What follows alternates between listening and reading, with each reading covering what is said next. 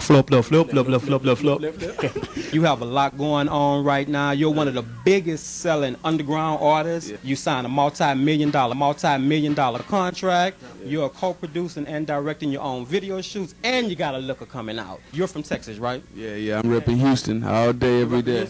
Now, I just want to ask you a couple of Texas questions. A lot of people, you know, I run up into a lot of people up in New York, D.C. area and everything, and they don't understand when I'm asking them certain questions, and maybe you can help me out. So when I ask you these questions, let me know what you think I'm saying.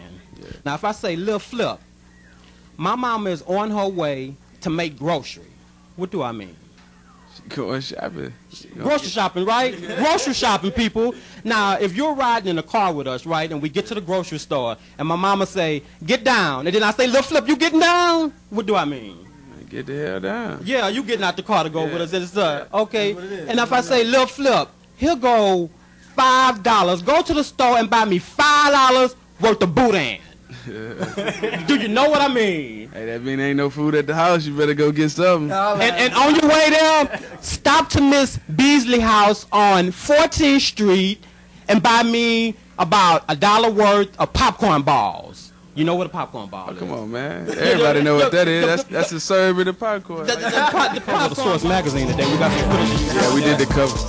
Hey, man, it's a lot of work. Yeah. I mean, it's a long way. Every year get better for me, man. I mean, I went from being on the Quarter Wave, put me on the article Under the Radar.